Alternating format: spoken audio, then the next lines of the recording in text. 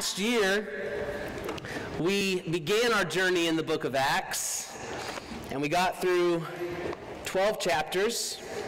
Hopefully this year we'll be able to complete our journey in Acts as we move through chapter by chapter, verse by verse. And we'll be in Acts chapter 13 this morning.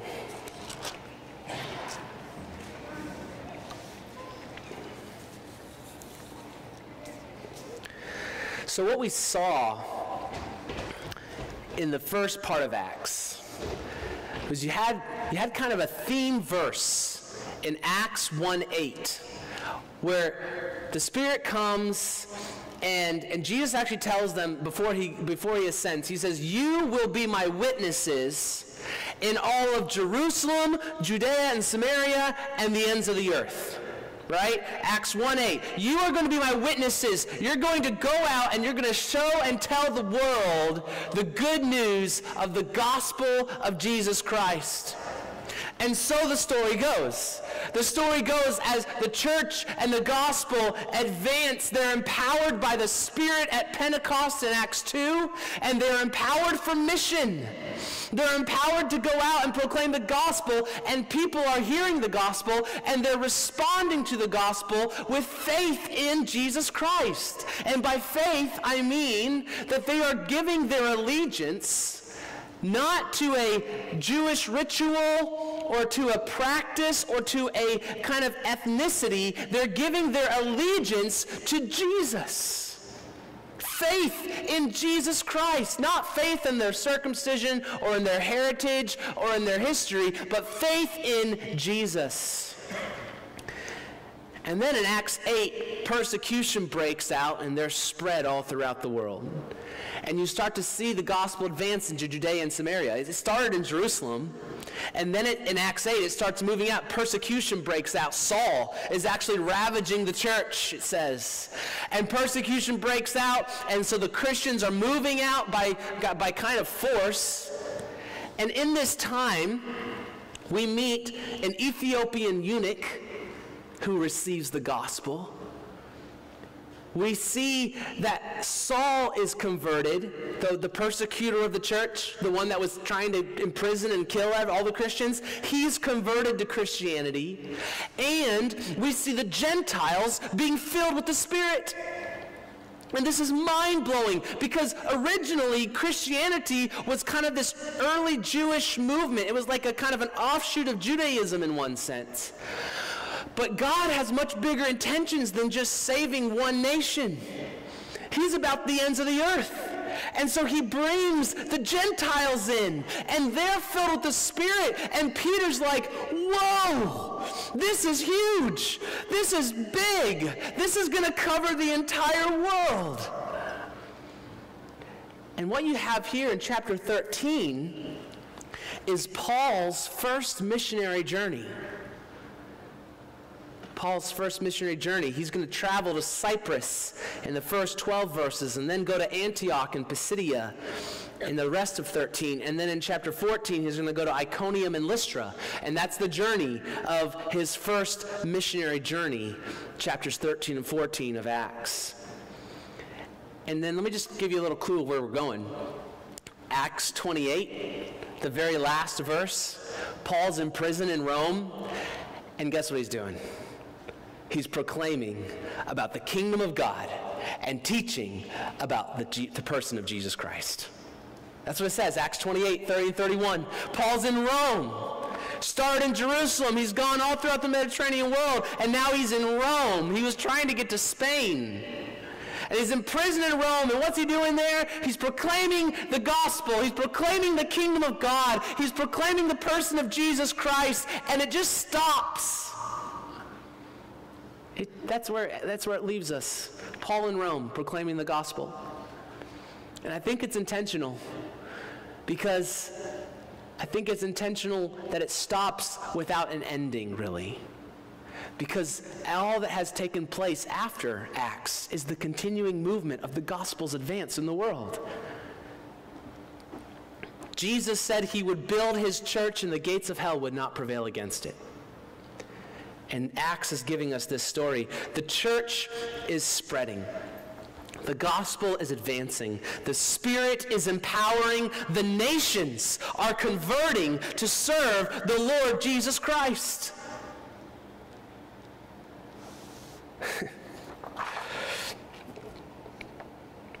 We're going to talk more about that in a little bit. I wanted to go there now, but it's later in my notes. So let's just go to Acts 13 right now. Acts 13, verse 1. Now there were in the church at Antioch prophets and teachers: Barnabas, Simeon, who was called Niger, Lucius of Cyrene, Manaen, lifelong friend of Herod the Tetrarch, and Saul. While they were worshiping the Lord and fasting, the Holy Spirit said, "Set apart for me Barnabas and Saul for the work to which I have called them." Then, after fasting and praying, they laid their hands on them and sent them off. So being sent out by the Holy Spirit, they went down to Seleucia, and from there they sailed to Cyprus, where they arrived at Salamis. They proclaimed the word of God in the synagogues of the Jews, and they had John to assist them. When they had gone through the whole island as far as Paphos, they came upon a certain magician, a Jewish false prophet named Bar-Jesus. He was with the proconsul Sergius Paulus, a man of intelligence, who summoned Barnabas and Saul and sought to hear the word of God. But Elymas, the magician, for that is the meaning of his name, opposed them, seeking to turn the proconsul away from the faith.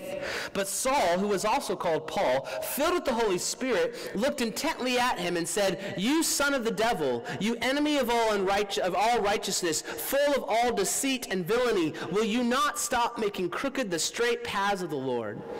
And now, behold, the hand of the Lord is upon you, and you will be blind and unable to see the sun for a time." Immediately mist and darkness fell upon him, and he went about seeking people to lead him by the hand. Then the proconsul believed when he saw what had occurred, for he was astonished at the teaching of the Lord. This is the word of God. This is a historical truth of what has happened in the early movements of Christianity and in the first missionary journey of Paul and Barnabas. Let's look at what we see here and how it actually will transform us. The Word of God is not just for our knowledge, it's not just for our inspiration, it is to transform us into a people who think like the people of God, into a people who live like the people of God, into a people who feel and obey like the people of God. Verse 1 says, "Now there were in the church at Antioch prophets and teachers." You see, the church is a global reality, but you can't do relationship, strategize for mission with everyone, right? And so that's why we have local churches, because this is the specific church in Antioch as opposed to the church at Corinth or the church at this time, the church in Jerusalem. This is the church in Antioch. It's a specific local congregation of people who have probably even moved here because of persecution in their homeland, and yet they're taking the gospel to a new place, and they're owning the responsibility of being a present light in the place that they are. But they're also aware that more people need the gospel. And so not only are they thinking about their present community and sharing the gospel locally, they're thinking the world needs to know the gospel of Jesus Christ.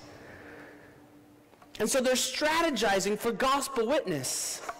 And they're doing so, and there's spiritual gifts at work here. Look at verse 1. It says there's prophets and teachers. You're going to meet prophets all throughout the book of Acts, and especially in this latter half. Prophecy is a spiritual gift that God has given to his church. Paul says in 1 Corinthians 14:1, "Pursue love and earnestly desire the spiritual gifts, especially that you may prophesy." 1 Thessalonians 5:19-20 says, "Do not quench the spirit, do not despise prophecies, but test everything and hold fast to what is good." I think it's important for us to recognize that prophecy in the New Testament is distinct from prophecy in the Old Testament. The prophets in the Old Testament had a "thus says the Lord" authority to their words when they were recorded in the scriptures. But in New Testament prophets, we even find New Testament prophets who don't get everything right. But they're still listening to the Spirit and speaking what the Spirit is calling them to say. It's not necessarily authoritative, but it is something that we're not to despise. It's something we're to listen to and to even heed when it seems to be true with what is good and right. It actually says in verse 2 that the Holy Spirit said, "Set apart for me Barnabas and Saul for the work to which I have called them." What does that mean for the Holy Spirit to say? Right? I've never heard an audible voice. Now, it could be an audible voice. I'm not saying it can't be. But I personally think, and some people would disagree with me, but I personally think it's a word that the Spirit gave through a prophet to the church as the prophets and teachers were at work there. Inspired by the Spirit, prophets speak with particular insight into a person's life and or future. And so we need to be open to this spiritual gift and discover it. For us Baptists, this is not easy. It's very difficult. And maybe you've come from backgrounds where you saw the gift of prophecy abused in some ways. And you saw it manipulate people and harm people. And that's very possible, but that doesn't take away the gift as a whole. I mean, I grew up in the North. Sweet tea is abused. Do not order sweet tea when you go up to Michigan. You'll be sorely disappointed. But just because they use it wrongly doesn't mean it should never be used. Because there is a right way. And so, same with prophecy. We need to use it in the way that God intended it to be used as a spiritual gift for the church. There's also teachers, and they're faithfully explaining the scriptures and the stories of Jesus to God's people. Ahith Fernando says, if the church was to be both responsible and creative, it needed both teaching and prophecy. See, teaching keeps us tied to the Word of God because this is exactly where we place our foundation. We don't need any more words from God. We have it all here. But prophecy is how God directs us in the particulars of our life. And sometimes he, by his grace and mercy, gives us a word for our specific moment, for our specific church, or in this case, for this specific church in Antioch, to send out Paul and Barnabas. They didn't get that from reading the Old Testament scriptures. The Holy Spirit gave that to them in this moment. And because we found our life on the Word of God, and it tells us to pursue prophecy, I think we should heed that. Prophets and teachers, there's a diversity of functions. And then notice else, there is actually a diversity of leadership.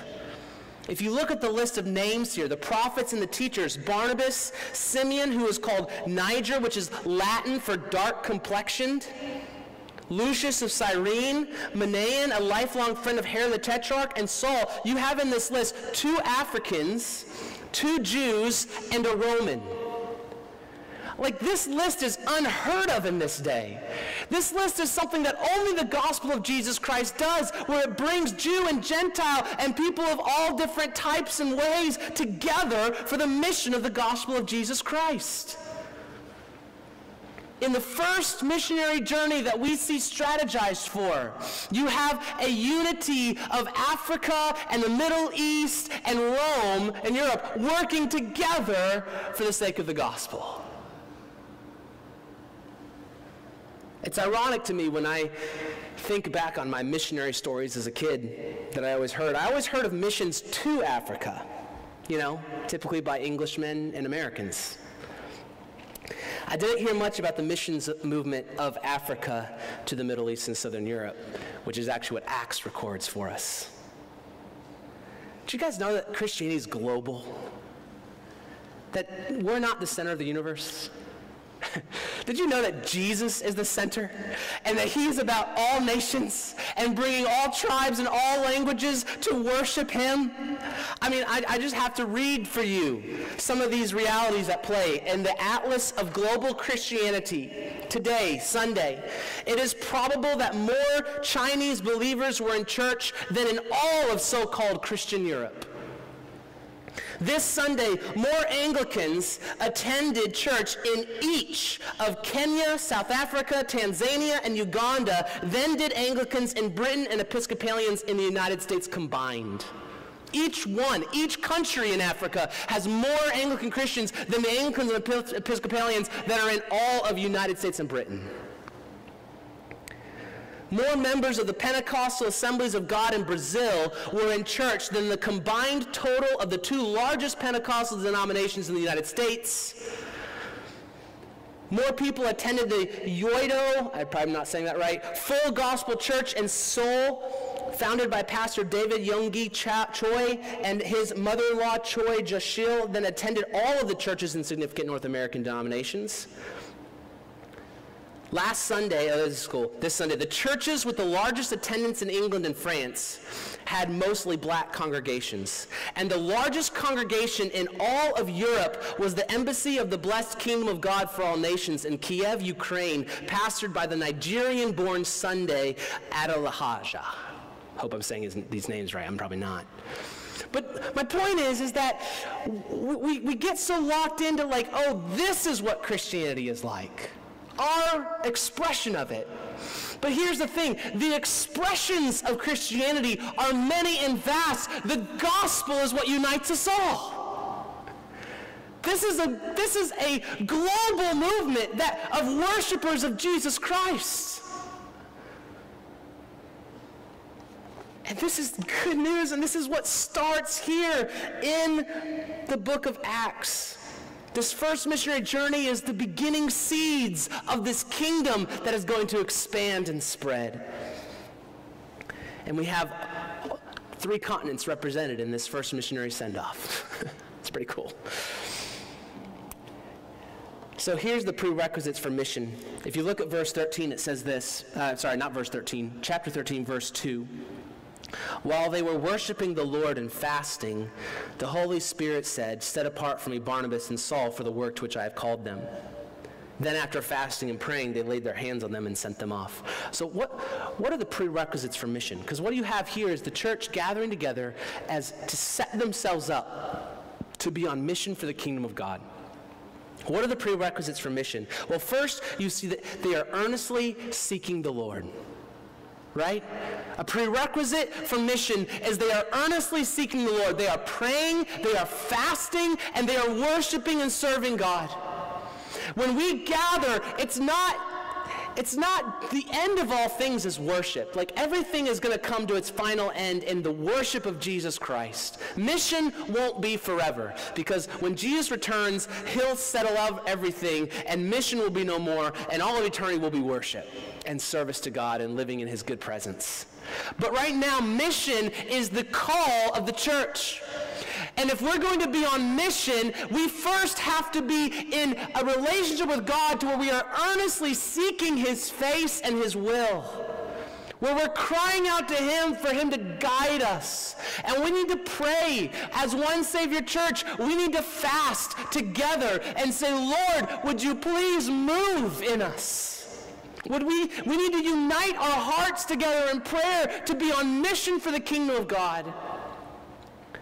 We earnestly seek the Lord, and then they were listening to the Spirit, which means they had a readiness to obey. They were worshiping, fasting, praying, and seeking the Lord in that way, and they were ready. They were listening for the Spirit. They were paying attention to prophetic words, and they were listening to the teachers explaining the call of Jesus Christ to go and make disciples of all nations. And as they listened to the teachers and the prophets, and as the Holy Spirit moved in the church, they were ready to obey. Are we ready to obey? Are we really listening? Or are we afraid to listen because we're nervous of what he might actually call us to? Lastly, they were willing to sacrifice. Paul and Barnabas, those two dudes, they were kind of significant to the church in Antioch. It was a big loss to send them out. They were probably doing ministry within that community in Antioch. And so for them to decide, you know what, we're going to set apart Saul and Barnabas, a couple of our prophets and teachers who are significantly serving us, and we're going to send them out to go and take the gospel to other places. That was a sacrifice. I mean, could you imagine if we decided that a couple of our home group leaders, we were going to take them away from your home group and we were going to send them out to another mission? How'd you feel? You'd feel like, wait a second, that's my home group leader. Take that home group leader, right? don't take our home group leader. He's ministering to us. He's serving us. He's loving us. And sometimes we can be so honestly selfish with our groups and our community and our church as a whole that we forget the goal is to go out and to make disciples. The goal is to be a part of mission. So the prerequisites for the mission were earnestly seeking the Lord, a readiness to obey, and a willingness to sacrifice as the church lays hands on them and sends them off, and the power of the Holy Spirit with the blessing of the church. This kind of mission is a bit of a challenge in today's world because we, modern people, we tend to either focus on individualism or success. And let me explain what I mean. When we think about listening to the Spirit, like seeking the Lord, listening to the Spirit, and being willing to sacrifice, some of us in this room will think about our individual call. We'll think about how, okay, I need to seek the Lord. I need to listen to the Spirit, and I need to go out and be willing to sacrifice things. But this is actually about the church doing this together. It's not an individualistic thing. They weren't listening to the Spirit with some like meditative state. Speak to me, O Spirit. They were with one another, listening to the Spirit together because the Holy Spirit works in concert with His church. It's an error to want the Spirit and avoid the church. See, individuals want the Spirit, and we want to seek the Lord, but we're on our own mission. There's no solidarity, there's no structure, and there's no being sent by a church that's behind you and backing you and blessing you. Now, the error can also happen on the church side, because sometimes churches can get so caught up in success. And when I say churches, I'm talking about us. Temptation for us. I'm not trying to bash other churches in the area. I'm saying for us, we need to remember that this is a temptation, that we can become so about our success that we stop listening to the Spirit. We can want to get together to worship and pray. We can even want to send people out, but it's really our own mission. There's really no sacrifice. We're not going to send out our best leaders. We're not going to fast together. Are you kidding, Ben? All of us not eat? That sounds terrible. We're not going to think creatively about how the Spirit's calling us to minister the gospel in our community and in the world. We're comfortable how things are. The systems we got going on, the ways we got things going on, oh man, it's good. I came to this church because I thought it was comfortable. We don't want to be comfortable. We want the Spirit to be driving us into mission and conforming us into the image of Jesus. That process is not comfortable. It is not convenient. And so we don't want to be an individualist who just kind of does our own thing with God, but as a church, we want to make sure that we're not just nestling into the comfort of the group, but willing and ready to obey and even to sacrifice if necessary for the sake of the gospel. Ironically, the individual member who really just wants to hear from the Spirit, they don't understand how the Spirit operates, because the Spirit operates in concert with the church. And ironically, the church that is, or the leaders of the church, I should say, even though they're a group of people, they can think success is determined by buildings and money in the budget and numbers in the room. But we want to be a church that listens to the Spirit. See, if we're a church that's not listening to the Spirit, then we don't understand the church. If we're just about the budget and the numbers, then we've missed what the church is all about. Paul and Barnabas, the church at Antioch, they seemed to have this readiness to obey and this willingness to sacrifice, and so they went. They get to their, in Cyprus, they're in verse 4 and 5, and they go to the synagogues first. This was Paul's common practice. He would go to the Jews first, and then to the Greeks. He would go to the synagogues first. He was a Jewish man. He could go into the synagogues, and he could proclaim the gospel there. And usually there was a trickle effect. If a father of a household, if in that kind of cultural setting, would turn to faith in Jesus Christ, often the whole family would follow suit, even extended family. And so it was a significant strategy for Paul to take the gospel to the synagogues. And then we get into the story starting in verse 6, and there's three characters that collide here. There's Bar-Jesus, or Elymas, the magician. There's Sergius Paulus, who's the proconsul, and there's Paul, also called Saul. So what do we see here? Bar-Jesus. When they had gone through the whole island as far as Paphos, they came upon a certain magician, a Jewish false prophet named Bar-Jesus. Now, this might surprise you, but remember, not all Jews are the same. Right? We always tend to think of people groups and countries, and we'll say, oh, you know, China's so... Do you know how many people there are in China?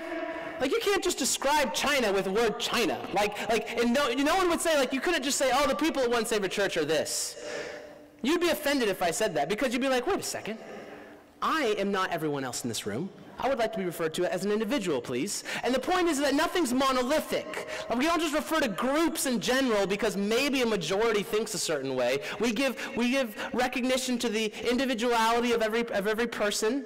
And here there were a lot of Jewish sects. In fact, I was in Israel when I was in college, and there's actually still a Jewish sect that believes because Jews typically, I'm summarizing right now.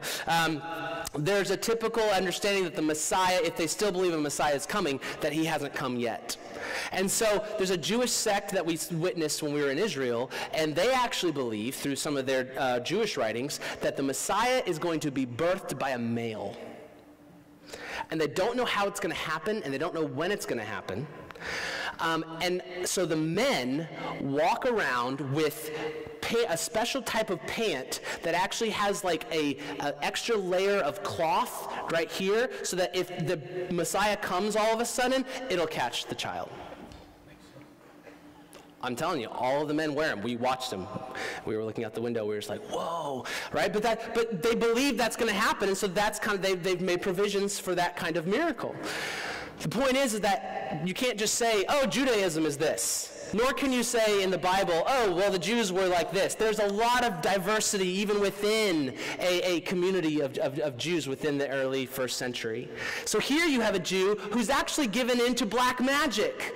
He's actually practicing. The word is magus in the Greek. It means he was a diviner who through various rituals claimed to be able to evoke the dead, including the shades or spirits of one's ancestors. And coupled with the word prophet, it says he's a false prophet. The text suggests that he claimed to be able to tell the future, perhaps through necromancy, perhaps through astrology, or magical spells and rituals involving both. He was involved in all of these things. He was a Jewish magician who was also a false prophet, and the proconsul, Sergius Paulus, he is a man of intelligence. And magicians were looked up to as people of intelligence. They knew a lot about the world and about the ways of the world. And so he was listening to this Bar-Jesus, son of Joshua, is how that's translated.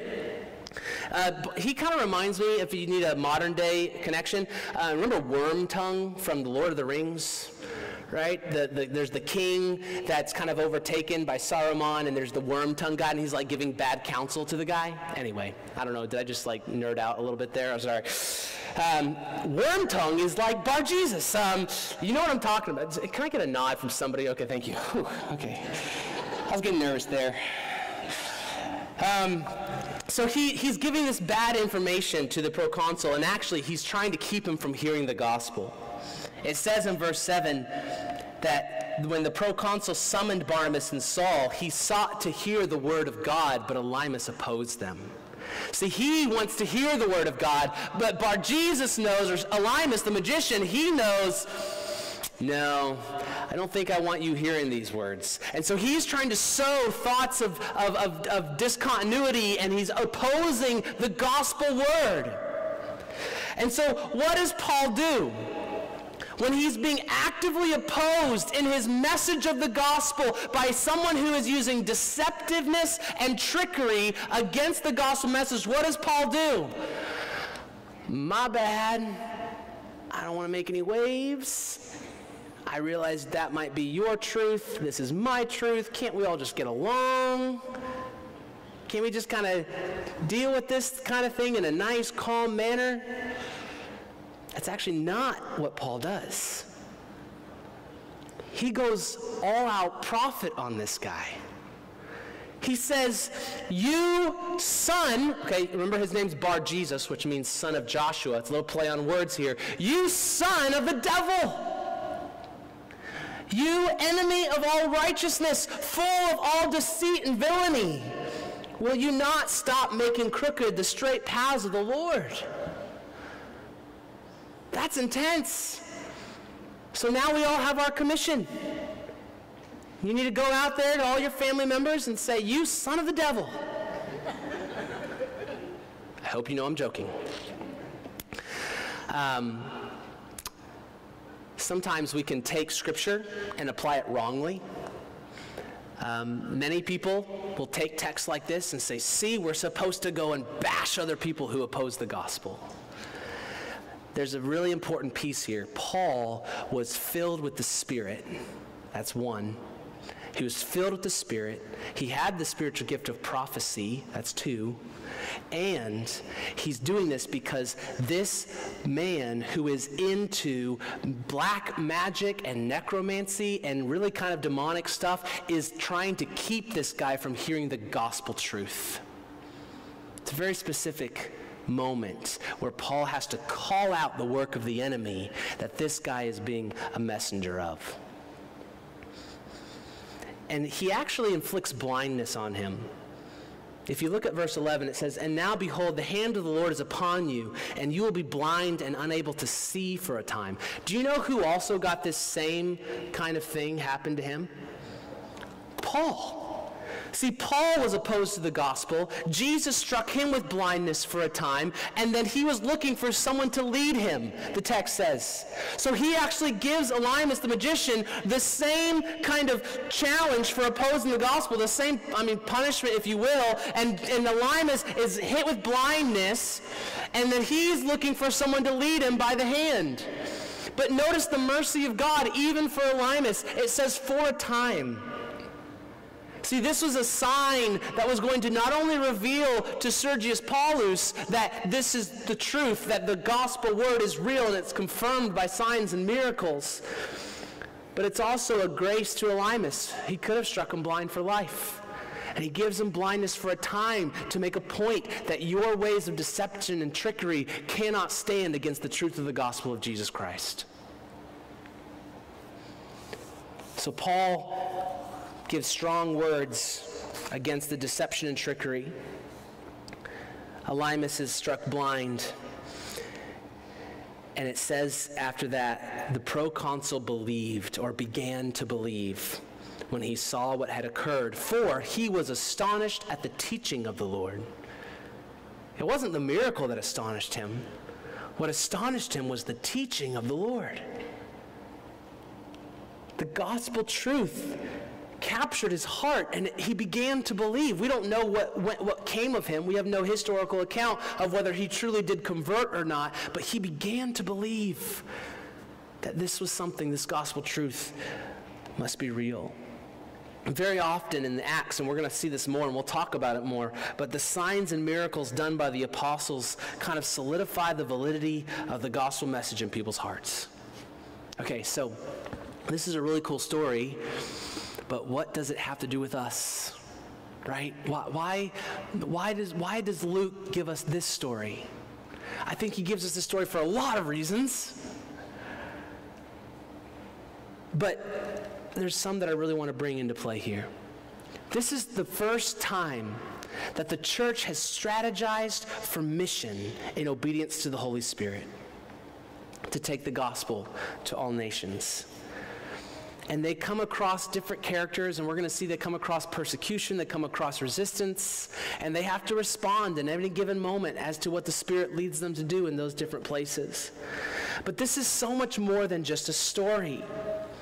This is a testimony to what can happen when Christ's church worships, prays, and fasts in order to hear from the Spirit how we might be sent out on mission in Jesus' name. Let me say that one more time because it's a long sentence. This is a testimony to what can happen when Christ's church worships, prays, and fasts in order to hear from the Spirit how we might be sent out on mission in Jesus' name. The early church here is giving us an example, a witness to what happens when you listen to the Spirit and you obey the Spirit and you go out in the power of the Spirit with the truth of the gospel. And by the way, I've been saying this word gospel. Maybe I haven't explained it well. I was kind of hoping our table communion and the songs we sing would have been a good explanation of the gospel. But the gospel is the fact that we are broken in our sin. God is holy in his essence, and we cannot be in relationship with him unless our sin is dealt with. And Jesus Christ has come to rescue us from sin, to redeem us from death and the devil, and to say, you can now be in relationship with me because I have covered you with the blood of Jesus Christ, and now I'm welcoming you into my kingdom where Jesus reigns and where he is going to establish it for all of eternity. Like, this gospel message is not just about, hey, your life can be a little better tomorrow if you just give in to Jesus. This is about the story of the world where Jesus is going to reign for all eternity. It's good news because it's for the world to hear that Jesus is the Savior of the world and the King of the world. He's dealt with the problem of sin. And we see here that we've got to strategize to take this message abroad, or even to our neighbors across the street. So here's my question for us this morning. What are our stories of mission? Like, this is a story of mission. What are our stories of mission? Will we have any this year? Are we going to have stories of mission this year? January 2020, right? We're beginning a new year. When we come to 2021, will we have stories of how we were seeking the Lord, responding to him in obedience, and watching as we went out with the gospel truth and people were brought to faith in Jesus Christ? Will those be our stories at the end of the year? Are we seeking the Lord so that we can be a part of those stories? It is possible that we won't see missional fruit because the Lord is choosing not to give it. The Spirit blows where he wills, and ultimately he is in charge of conversion and gospel advancement. But I also think it's possible that we are not seeing a movement of the gospel in our communities and neighborhoods because we are not even applying the prerequisites. We're not seeking the Lord. We're not ready to obey, and we're not willing to sacrifice whatever he calls us to take the gospel message out.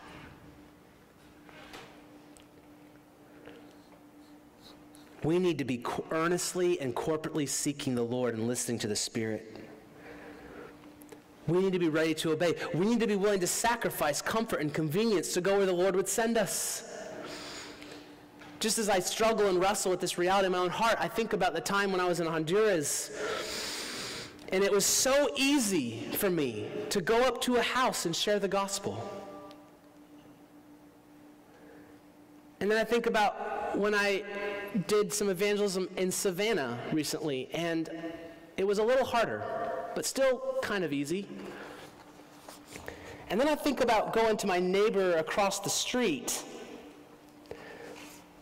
Or actually, I think about yesterday when I was driving past and there were some disc golfers out here, and I felt like I should go talk to them about Jesus, and I didn't.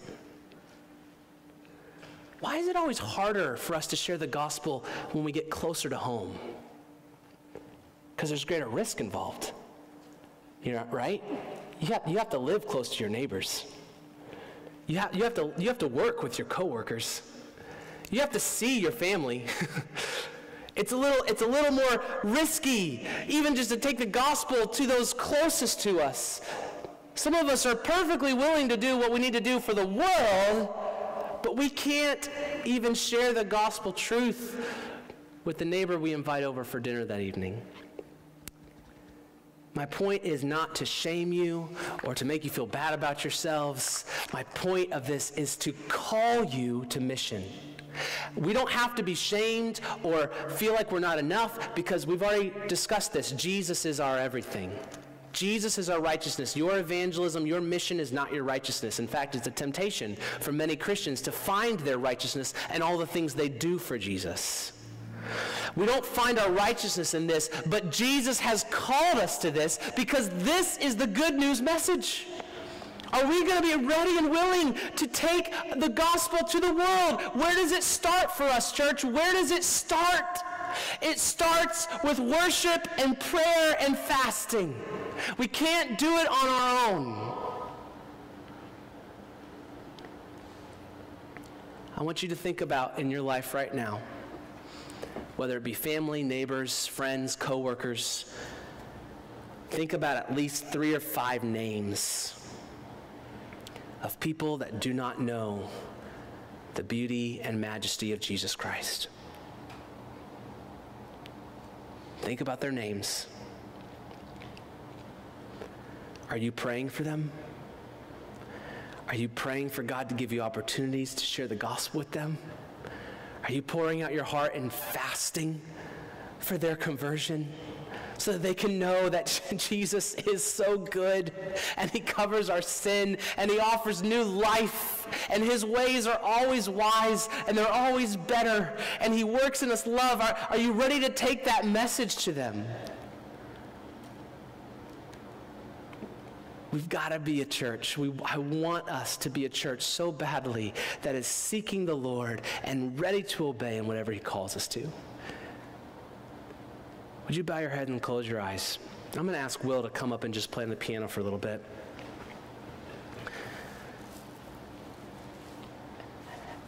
And I really want to ask you to pray personally right now. But that's too comfortable.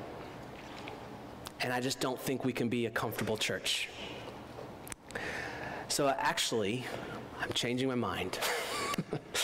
I need you to stand, if you don't mind.